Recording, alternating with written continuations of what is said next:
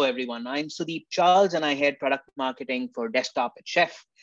With me today is Chaitra, who leads the product management for this product. And over the next 45 odd minutes, we'll talk about an overview of endpoint automation, how you can automate, your endpoints and do it as code. We'll see how this paradigm can actually be orchestrated with Chef Desktop, and of course, the benefits that you can derive with this approach, right? So with that, let's get right to it. Well, what is the concept of endpoint automation, right? It's changing. So usually this has always been on the server side, right?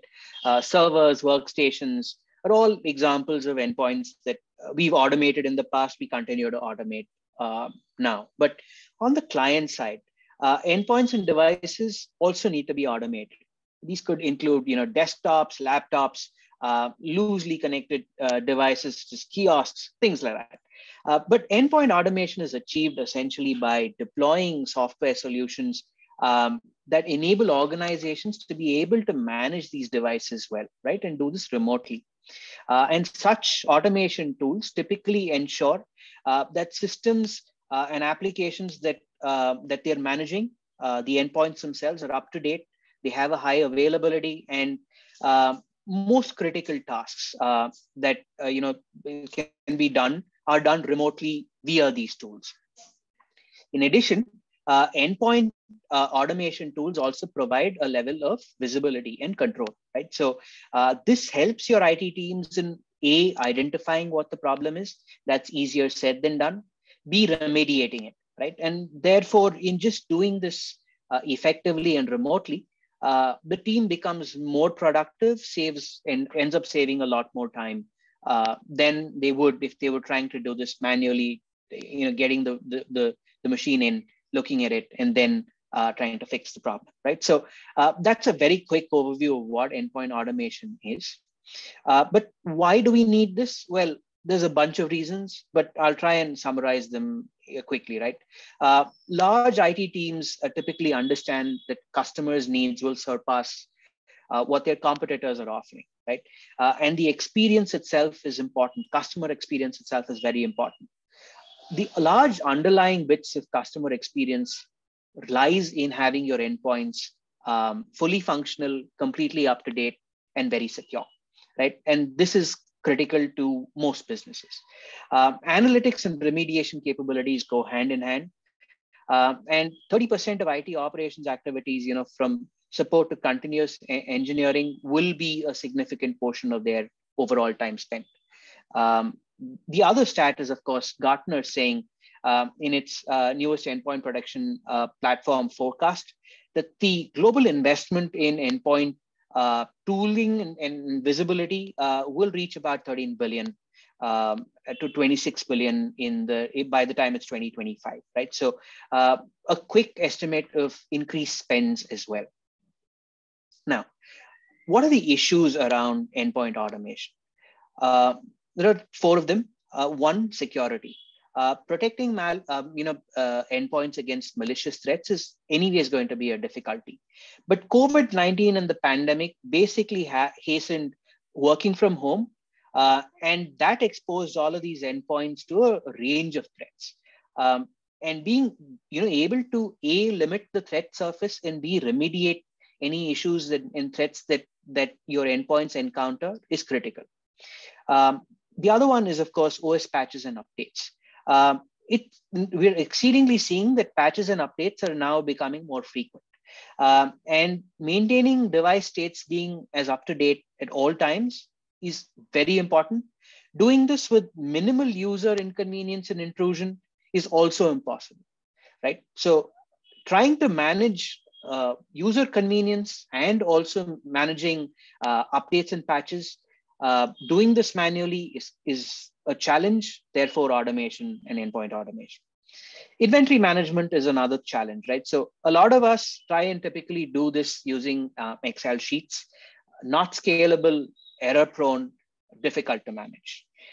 Then of course is scale, right? You've got a large fleet, you're trying to manage all of this across the globe, keep them all up to date, and you're obviously the team is going to spend a lot of cycles just trying to ensure that the scale is managed, and also machines are up to date. There isn't any configuration drift, right? So that's typically what endpoint management has as challenges without tooling to help you do this. Which is where you can use Chef to automate your endpoints, right? So you could codify the way you manage endpoints. And this is fairly simple. A Chef client runs on a laptop, let's say, or any node on a regular basis, and downloads configurations from a Chef server. And if there is a drift that's detected, you're able to then remediate the drift, close the gap. Cookbooks, which are essentially Chef artifacts, which help these configurations to be executed, are all code abstractions. And they're very easy to read. They're very easy to configure. And more importantly, they can be reviewed as code.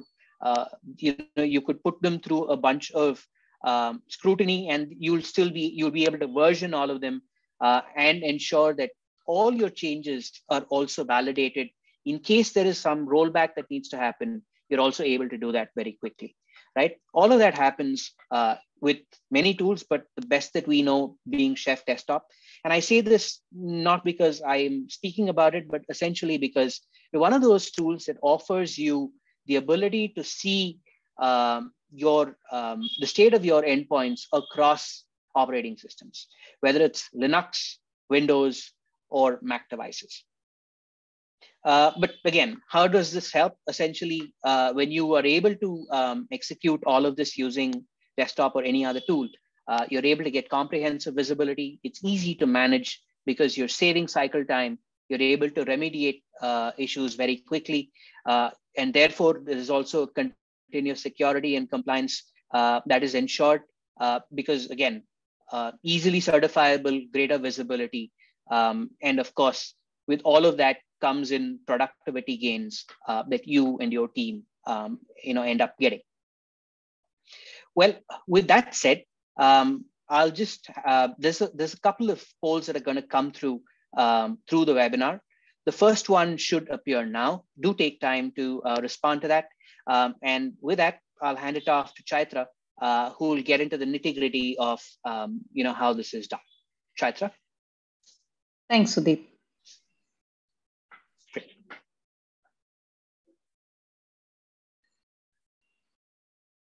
All right. So there are numerous ways to manage endpoints today, which come with both cloud and on-prem options. They come with GUI using which you can create policies, configure settings, deploy applications, etc. Right? Though they even come with a dashboard where you can visualize the fleet. These tools are great for both small and large businesses to get started with to bring your endpoints under control. They are easy to get started since they come with a user interface. But while there are advantages, there are definitely gaps with these tools, which slows down teams and makes them less efficient. So let's take a look at what are these challenges that IT admins face. So creating policies and configuring settings with the user interface is an easy way to achieve things, but then they don't scale really well. When IT teams have a large fleet to manage, which require different configurations and settings. Often the configurations are hidden behind menus and options, meaning one configuration could have multiple manual steps involved, making the process time consuming as well as error prone. And when such mistakes happen, it is hard to figure what and who caused the issues, or even if you want to roll back changes, that's not easy to do as well. And then there are issues with respect to ensuring that the endpoints are in compliance. IT teams can overcome these challenges by adding some automation into their endpoint management processes by using configuration management tools like Chef. The advantage of automating your fleet with Chef is that it can increase team productivity, reduce mistakes, and set standard processes in place, which all team members have to adhere to. So automating endpoint management with Chef actually scales quite well. That is, let's say if the number of endpoints in your organization is growing, IT teams can continue to remain efficient. You can easily achieve custom configurations not available out of the box in these endpoint management tools. and then do team or user specific configurations, achieve continuous compliance, and get a visibility into the fleet with very little effort. So typically, this is what the chef setup looks like when it comes to automating management of endpoints. So core tasks like zero touch enrollment, remote wipe or lock, etc., are performed with endpoint management tools. These tools are also used for deploying Chef client onto the endpoints. Once you have the endpoint management tools install Chef client on the endpoints, Chef takes over from there. Chef client ensures that all configurations are applied correctly and ensures that devices are in the desired state. With Chef, you are not only able to achieve automation, but also achieve continuous compliance with the single tool chain and process.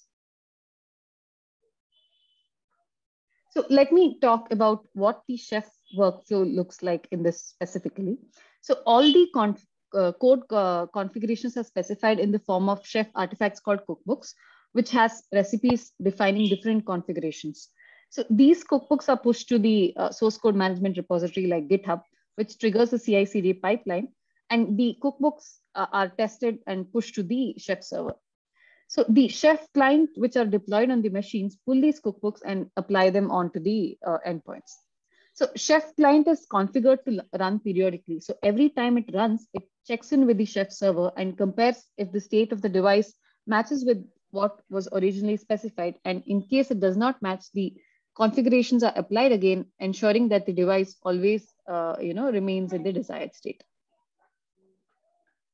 So every time the cookbook is updated, it is tested and the latest changes are pulled by the Chef client on the device. Even if there are configuration drifts done manually by some user, the drifts are automatically corrected as Chef clients run periodically, right?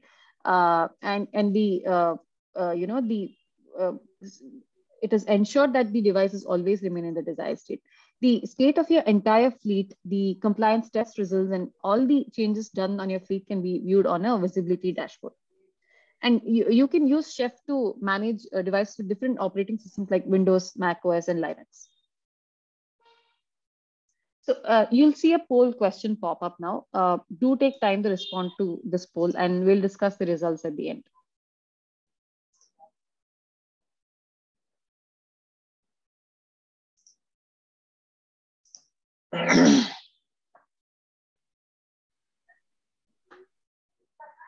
So moving on to the next section, let me show an example of what a Chef cookbook and what a recipe looks like, right? So we'll also see how Chef works moving ahead. Here on the left-hand side, what we have is a Chef repo with multiple cookbooks, and each cookbook can have multiple recipes. And on the right side, what you see is a recipe which has a few Chef resources defined for performing different configurations like screensaver settings, disk encryption, etc. So Chef recipes are pretty much self-explanatory. All you need to do is you need to pass a few parameters and how you want it to be configured, and the underlying actions are actually taken care of by Chef. Let's say you want to set the screensaver idle timeout to 10 minutes. The cookbook is pushed to the Chef server, and the Chef client installed on the endpoint pulls the cookbook from the server and applies the screensaver setting on the machine. And you can check and see that your screensaver idle timeout is set to 10 minutes, right? The status of your endpoint fleet, the configurations that you've run, all these can be observed on a visibility dashboard. It shows the check-in history of a device, device attributes, stop errors, etc. And you can also view the details of the Chef client run. What are the cookbooks that were run? What are the configurations that were successful, error logs, etc. So we saw how a configuration can be applied on the device with the Chef cookbook and how one can view details of the client run on the dashboard. But how do you ensure the devices are configured the way you want them to be? Or if the settings that you configured get manipulated somehow, how do you bring the device back to the desired state? So let's go back to our screensaver example, right? And assume the screensaver timeout somehow got modified by the user, and it is now set to 15 minutes instead of 10 minutes. So what happens is, in such a case, when the next Chef client is, when the next run of the Chef client is scheduled to run, it pulls the cookbook again from the chef server and applies the configuration that is mentioned in the cookbook, which is 10 minutes, thus bringing the device back to the desired state. So chef is able to automatically correct your drifts and always, maintain the devices in the desired state. Let's now look at how you can define compliance as code with chef to ensure that your endpoint fleet is compliant.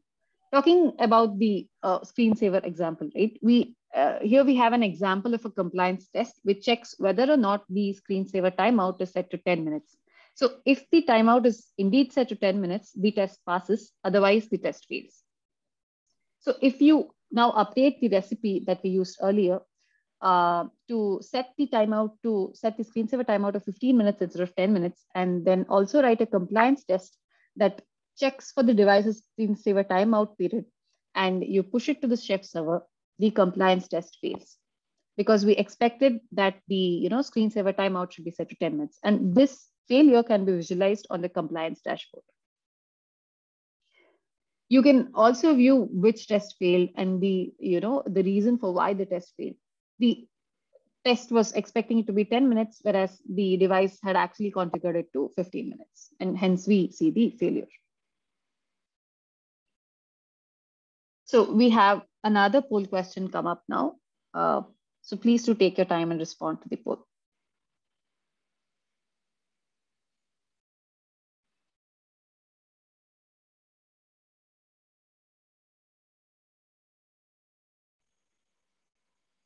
So moving on to the next section, right? On where does Chef fit into desktop management? So Chef Desktop was a product that we launched early 2020. It essentially uses the same components and technology that we use for managing and automating server infrastructure. So Chef has proven itself in the DevOps space for many years. And since there are benefits with applying DevOps principles to endpoint management, it is only logical that we extend Chef to managing endpoints as well. Even though the Chef Desktop product was officially launched early 2020, we had customers who were using Chef to manage their endpoints like way earlier than that. And they've been able to manage like thousands of endpoints with just a small team of 2 or 3 people. They were able to do this because they were representing their endpoint status code and were automating most of their manual processes, which helped them to efficiently manage a large fleet size at scale.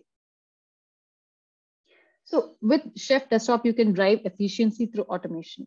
By automating mundane, manual tasks, you can reduce IT setup tickets and avoid mistakes. It enables faster time to productivity for employees. And then you can gain control over your fleet, right? You can manage IT resources consistently across the enterprise. Chef can manage multiple operating systems like Windows, Mac, and Linux. So basically, you'll be using the same toolchain and process to manage all the 3 operating systems. And Chef really increases the efficiency of the team. Like you don't have to write multiple scripts to achieve a configuration. Chef resources are, concise and very easy to read. All you have to do is pass a few parameters to set the configuration, and the underlying tasks are taken care of by Chef. And then finally, you can reduce security and compliance risks on your fleet by, Chef can monitor your fleet for compliance through CIS benchmark profiles, which is curated and provided as premium content by Chef, or you can write your own tests as well. And any and all changes can be audited through code using Chef. With Chef, you can automate desktop management via code that can be made pipeline deliverable. Manage configuration through Chef curated content. Like Chef provides premium content cookbook, which has recipes for most common endpoint management use cases. These recipes are available both with Ruby and YAML templates. With Chef, you can detect when a laptop or desktop configuration drifts and automatically correct any misconfigurations. Like I said earlier, right? Chef client can be configured to run periodically on your devices. That way, it can always correct if there are any drifts and maintain the devices in the desired state. And you can also have customized extensible configuration controls to meet each organization's unique needs. Chef Desktop also comes with a visibility layer, which enables continuous visibility into the configuration status of the fleet. The visibility dashboard shows the status of all the devices, irrespective of whether it is Windows, Mac, or Linux. And you can see how many endpoints have checked in, how many did not. You can also view the check-in history and find out the status of your devices over a period of time. You can also, drill down further, view device specific attributes like OS version, status of the client runs, kernel version, the cookbooks deployed, etc. And apart from this, you also have a compliance dashboard to view the compliance status of the fleet. And Chef empowers IT admins through compliance, right? With Chef, you can consistently enforce security and company policies with the curated content, or you can write your own compliance profiles to meet customer specific compliance needs. So you can basically continuously detect security or compliance issues and allow for automatic remediation with Chef. Finally, what is it that Chef brings, right? So you'll be able to do more with less resources. We have seen our customers managing like thousands of laptops with just a small team. With most of the process automated, there are just very few things that can go wrong. And you will not only be able to bring the fleet to the desired state, you can continue to keep them in that state by proactively monitoring the fleet and correcting non-compliant devices. And since all changes are version control, you'll be able to track everything from who made the change, when the change was made, to what are the changes that occurred over a period of time. So that makes debugging issues easier and faster. And finally, you have a single process and tool for managing configurations and ensuring compliance of your entire fleet. So with this, we've come towards the end of the webinar. We can do a Q&A session. So please feel free to post your questions in the Q&A section. If there are any questions, please feel free to ask. Great. Thank you, Chaitra. There are a few questions and some very interesting ones. So let's get to it, right? Let's start with this. Do I need to know any scripting or any particular programming language to be able to use Chef? This is a good one. So this is a question that we often get, right? So although Chef uses Ruby underneath it, we have created, Ruby DSL on top of it with a lot of abstractions that you can use off the bat. So if you know any programming language or scripting language with some basic Ruby fundamentals, you should be able to start using Chef. So you don't have to know any particular language as such. Great. The next one is around configuration differences. So it says, if different endpoints have different configuration needs, is it possible to address them with Chef? Yes, it is possible to do that with Chef. So you can specify attributes for different endpoints and then specify the logic in the recipe on what configurations you want to apply on nodes with those specific attributes. Or you can have a different policy files defined for different teams and differentiate what policies are applied for different teams. That way you can, customize what configurations each team, devices of each team get. Sure. The next question is, can we customize configurations based on the state of a device with Chef? Yes. So similar to the what I said previously, right? Yes, you can do that. You can have custom configurations based on the state of the device as well. You can say, do this configuration if the device has this version of the operating system or a specific version of an application. Let's say if the device has this specific version of the application, then do this. So all this can be handled in the logic, and you can specify that in the recipe and do that. Yeah. Awesome. So to the others that are attending, please feel free to also put in your questions in the Q&A tab. And there's one more that's coming. What is the most effective way to monitor desktop machines with Chef? If I want to see the list of processes, so CPU, memory, IO, the load on the device. Where can I find them? Is that even possible?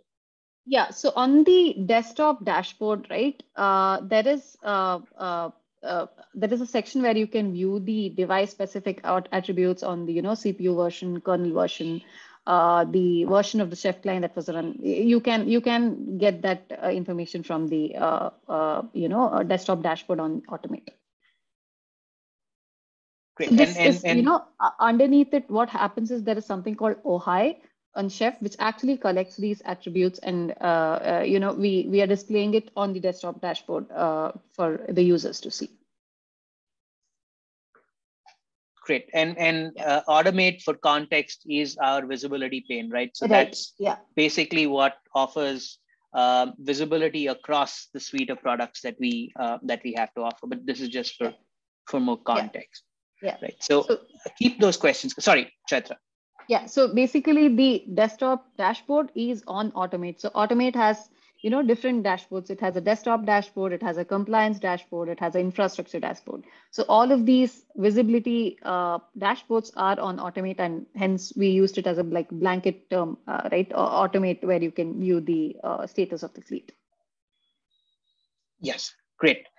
Do keep the questions coming, and we'll try and answer them as we go along. But can we have the first poll question come up, please, and we can talk through those results as well. Right. What problems are you currently facing? Was the first one. It's almost an even split across operating system patching, manual steps, rolling back of changes, and ensuring compliance. And all of them are good problems to solve with desktop. But sorry, Chaitra, you wanted to add? Yeah, I totally agree with you, Sudeep. I think all of these problems are something that can be addressed if you add some automation to your endpoint management processes. And given that security is more important than ever these days, it is very important that if there are any mistakes or misconfigurations that you do, they have to be rolled back as soon as possible, or even avoid such mistakes in the first place by automating the manual tasks.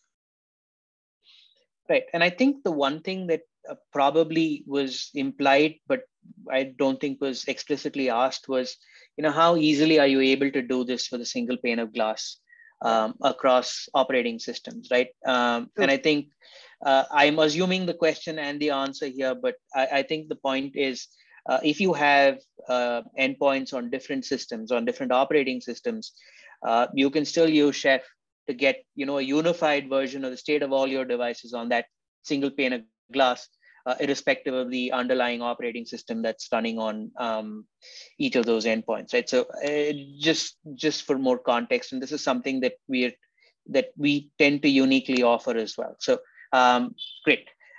Could we have the second poll response, please?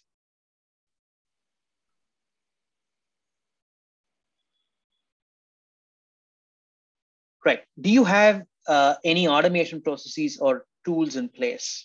Yeah, the overwhelming response is yes. We have completely automated our IT resources, and then there is not an insignificant, it's significant, but hey, no, we are still doing stuff manually, and that's affecting our productivity. Well, I think for those that are using a tool, right, I think the questions that one needs to answer is, are you able to benchmark or able to, use content that is benchmarked to be able to remediate any drifts on your endpoints? Is that something that's easily available? And to those that, are not currently doing something to automate your endpoints, probably a good first step is invest in something that you can first try out without too much of an effort, and then scale quickly once you see success. But those are my 2 cents. Chaitra? Yeah. I agree with you, Sudeep. It's interesting that if you've automated your IT resource management, we'd love to know how you've done and what are the results that you're seeing, and how are you doing it. We'd love to know that. Great, great. And do we have another poll question? Yes. Yeah. Automation processes are, yeah. Okay, are you using Chef today, or have you used it in the past? This is a good one. So the significant majority is yes, we've used it in the past, but essentially for compliance. There are a few who've used it for managing end user machines, for managing server and server side machines, and that's for compliance. And of course, there's also not an insignificant piece that's not used it as well. Yep. But hey, managing virtual desktops, Chaitra, your thoughts? Yeah, so this is interesting, right? So if you're using Chef to manage whether it's virtual desktops or your server fleet, it should be pretty easy for you to extend Chef to manage your endpoints, because you're using the same tool chain and processes. But even if you're not, since Chef comes with code abstractions, it's pretty, you can get started pretty quickly with using Chef, and you don't have to write like all your cookbooks from scratch. There is a huge community, Chef community out there, which has open sourced a lot of cookbooks, and then Chef also gives the premium content cookbook and compliance profiles, which you can start as a base, and then you can modify if there are any specific needs in your organization that you would want to accommodate. Great. There's one more that's come. It's not necessarily a question, but more, I think, a comment. And the comments basically, I wish I could see what nodes are assigned what roles. So I could call up a role and see the list of nodes to which this role is assigned. Chaitra? Got it. Yeah, so I think this is a good feedback. I would say, if you're you should, if you have such recommendations, we should. There is a AHA Ideas portal where customers can raise such improvement requests. Please go ahead and file them. We will take a look at such requests. But on the other hand, again, because I lack context to the question and the person that's asking the question, we're assuming that you have a sense of how this works, and you know how the kind of data and detail that we offer. But in case you do not, right, we'd be happy to demo that to you as well, right? And in case you need a demo of some sort, we're happy to reach out. Do let us know again through the Q&A, and I think we'll find a way to reach out to you and give you a demo if that helps. But I just want to make sure that, sorry, go on. Yeah, and also if you can expand on what you mean by roles of the nodes, that would give us a better understanding. Absolutely. Yeah. Absolutely. Great. I'll probably wait for a couple of seconds in case we have more questions. I think there's another question on the chat. Okay. Just give me a minute. Can we achieve the same results with hosted instead of desktop? Very interesting question. Yes, you can, right? So like I said earlier, so Chef Desktop essentially uses the same toolchain and process that that our customers were using Chef for infrastructure management. So you can use Chef hosted, but the thing is the visibility layer that you get on Chef hosted would be different from the visibility layer that you would get with Chef Desktop on Automate. Otherwise, writing cookbooks, achieving that orchestration between the Chef client and the Chef server, all that would be pretty much the same, right? Only thing is the dashboard would look different on hosted Chef and Chef Desktop. And since the Automate is the visibility layer, which is more improvised, it is recommended that you use Automate with Chef Desktop visibility. I would venture a few more questions here again to the questioner. Um, why hosted? I mean, is it because you are trying to offload costs, move to the cloud, things of that kind? And if that is true, there are other offerings that you could potentially try. um, I think there is the SaaS offering as well, Right. that you probably will find to be more handy, as you go by. But again, only a suggestion, that maybe you Yeah. also look up the Chef SaaS offering, and I believe that it is in an extended beta, and I think we'd be definitely happy to have you on if you want to try that flavor of Chef, and see if that works, right? So again, not directly linked to the question that you asked, but something worth exploring. I'm just checking if there are more questions. Great. So if I have Chef hosted, then can I ask my rep for premium materials for cookbooks? Uh, is Chef SaaS different from Chef hosted? All great questions. I think, to your first question, uh, would you be able to get premium content? I think is a function of your licensing. And Chaitra, keep me Yeah. honest here. And I think the best thing to do would be to ask your representative Right. whether your licensing allows for that. And if it does, I think there shouldn't be a problem in access to that. Is Chef SaaS different from Chef hosted? Yes and no. It's not an easy answer to kind of give on a call like this, except to say that Chef SaaS is far more consumable. It's easier to provision. The management of most of that configuration is taken care of by Chef.